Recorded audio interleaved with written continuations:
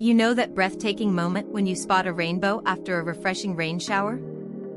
It all starts with sunlight, which is made up of all the colors of the visible spectrum, often represented by the acronym raindrop: red, orange, yellow, green, blue, indigo, and violet.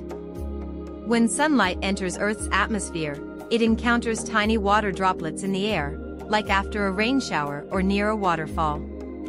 These water droplets act like tiny prisms, bending the sunlight and separating it into its individual colors.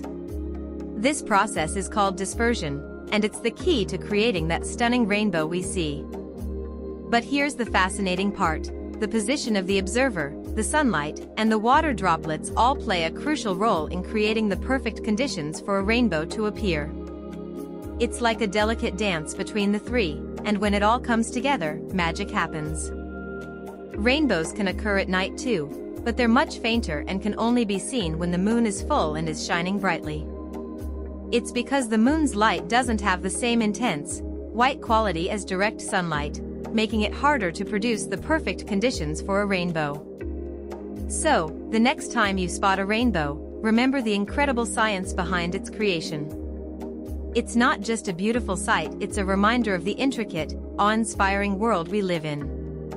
It all starts with sunlight, which is made up of all the colors of the visible spectrum, often represented by the acronym raindrop: red, orange, yellow, green, blue, indigo, and violet.